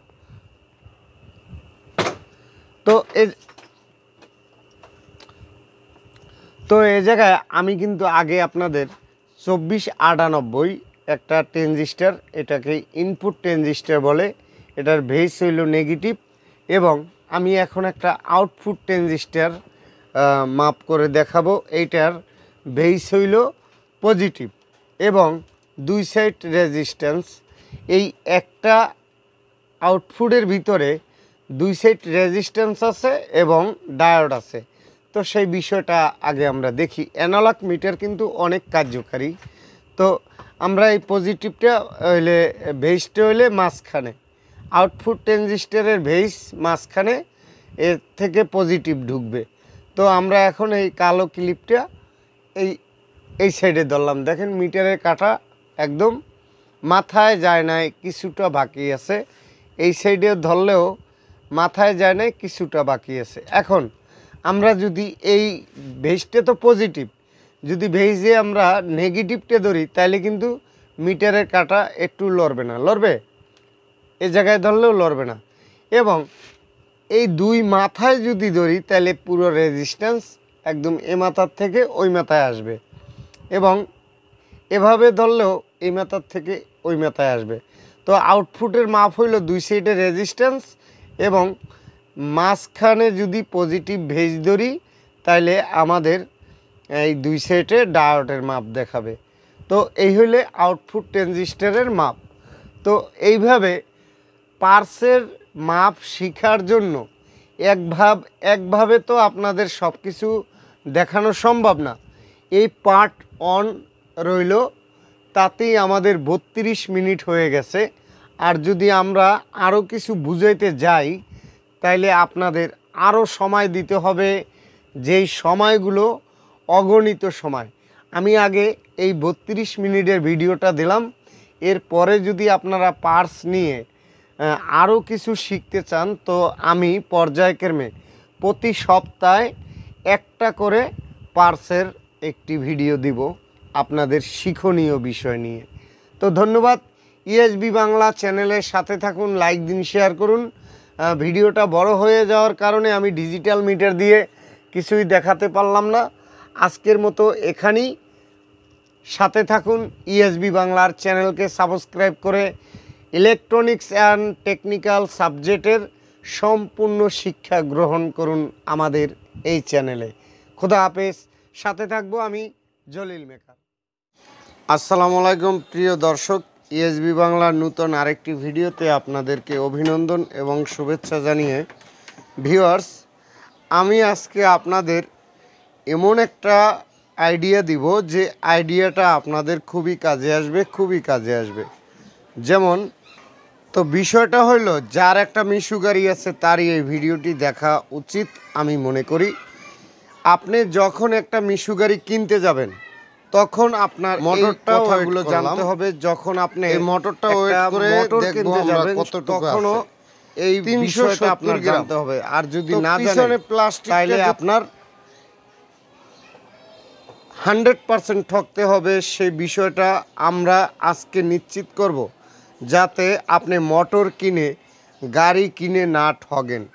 তো আজকে আমি সামনে একটা পাল্লা নিলাম। কেন, এই পাল্লাটা আগে ওপেন করি, তারপর আপনারে দেখাই।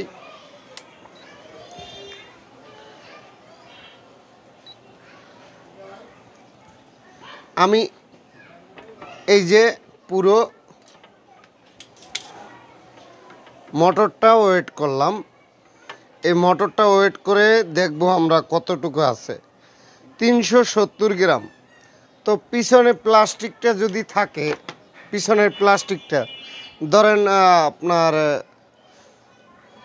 400 গ্রাম আসবে না, 3 কেজি 60 গ্রাম। এখানে আসছে 3 কেজি 60 গ্রাম। তো দেখা গেছে আরও 40 গ্রাম বাড়িয়ে যাবে পিছনের যে কভারটা দিলে।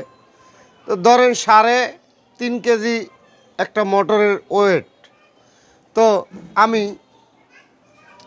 শুধু একটা বডি ম্যাপে আপনাদের দেখাই, এই বডিটা আপনাদের ম্যাপে দেখাই। দেখেন, শুধু বডিতে যদি এই জায়গায় কত আসে, 2 কেজি 300, মানে 2 কেজি 400 গ্রাম আসে শুধু বডিতে।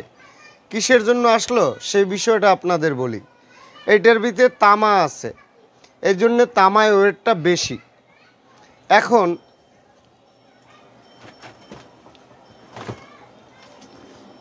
এই মোটর আপনার কাছে থাকলে আপনি মাপে দেখবেন, যদি অরিজিনাল তামার মোটর হয় এই জায়গায় 360 গ্রাম 62 গ্রাম দেখায়। আপনার অরিজিনাল তামার মোটর যদি হয় এই জায়গায় আরও আধা কেজির বেশি ওয়েটটা বেশি থাকবে। এর মানে এই জায়গায় 3 কেজি 600 গ্রাম, আর ওই জায়গায় আসবে ম্যাক্সিমাম 4 কেজি 100 কি 200 গ্রাম যদি তামার হয়। এটা একটা 1000 ওয়াটের মোটর। তো এখন বলতে পারেন 1200 ওয়াটের মোটরগুলো তো এমনি বডিতেই ওয়েটটা এর চেয়ে বেশি হইবে। 1200 ওয়াটের মোটর কোনো সময় কিনবেন না, এই একটা কথা আমি বলে দিলাম।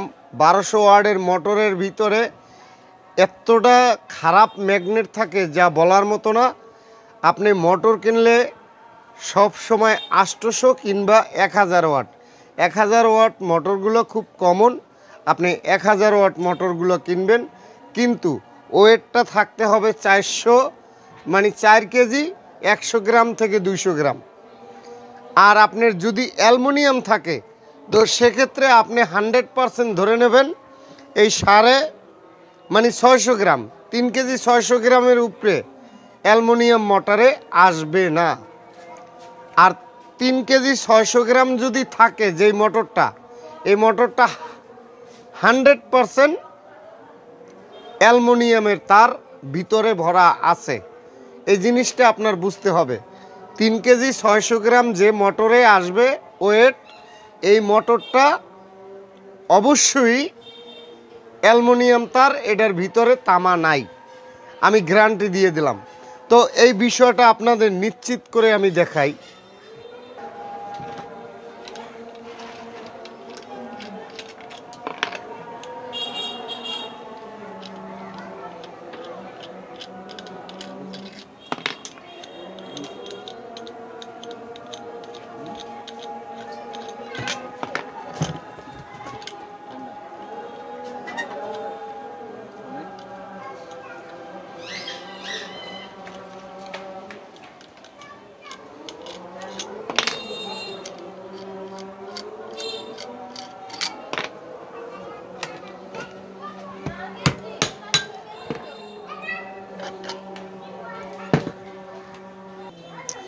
এইটার ভিতরে যে তামাটা আছে এই তামাটা কিন্তু অ্যালুমিনিয়াম তার। দেখতে হয়তো তামার মতো চিনে, তামা ঘষলে কিন্তু আমাদের স্বর্ণের কালারের মতো বের হবে। আর যদি অ্যালুমিনিয়াম আমরা ঘষি তো ঘষতে ঘষতে একদম সিলভারের পাতিলের মতো সাদা হয়ে যাবে। দেখেন এ জায়গায় একদম সাদা বের হয়েছে, যত ঘষবেন তত সাদা বের হবে। আর এই মোটরের ওয়েটটা কমে যাওয়ার মানে হইল এই অ্যালুমিনিয়াম তার হালকা, আর এই জন্যই আমাদের এই মোটরের ওয়েটটা কম হয়।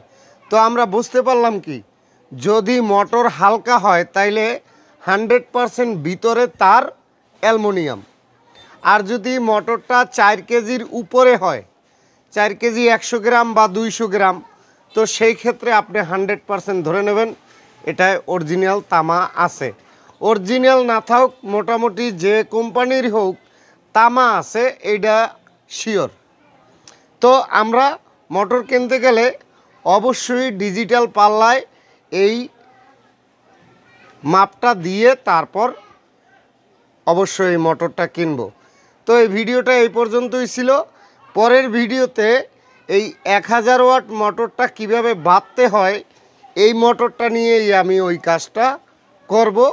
আপনাদের দেখাবো যে তামা দিয়ে কিভাবে এই মোটরটা বাঁধাই করব। তো ভালো থাকুন, সুস্থ থাকুন। ইএসবি বাংলা চ্যানেলকে সাবস্ক্রাইব করে এই ধরনের নিত্য নূতন আইডিয়া নিন এবং কাজ শিখুন। ধন্যবাদ। ইএসবি বাংলা চ্যানেল, খোদা হাফেজ।